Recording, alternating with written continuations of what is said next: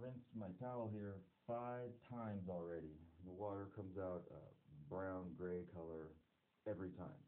I mean, I've rinsed it thoroughly each time, and it's still coming out brown. And then on the fifth one there a minute ago, I I just got a wild hair and I squirted some hydrogen peroxide into the water. And this is just water. This is what I did. It is water in there.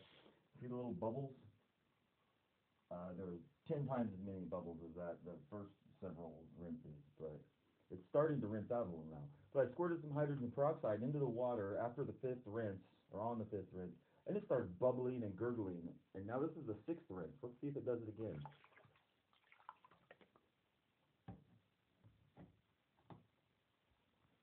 That's what it does. I've rinsed this towel 6 times in straight hot water, wrung it out as hard as I could, like to a super tight knot. And then I poured this hydrogen peroxide on it the last time, and it did this like twice as bad. And it's doing it again on the sixth time. There shouldn't be anything left in this towel to do that. It's been rinsed like mad. It's actually fizzing. There's like smoke. Well, maybe it's just mist, but yeah. Whatever comes off of my scalp that I've been scrubbing into the towel, it's loaded within an hour or two, and I've had this on all day. It won't come out of the towel. It won't come out of your skin. It won't come off of your hair. It's almost impossible. And it won't come out of the towel after 5 rinses. The hydrogen peroxide still sets it off.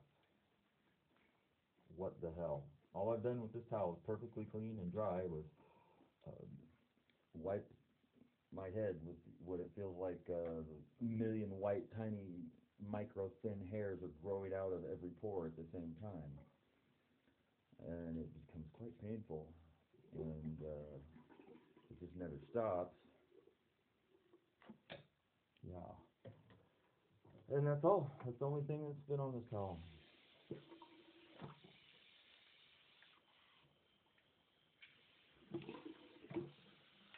Here's rinse number 7 after 2 douses in hydrogen peroxide.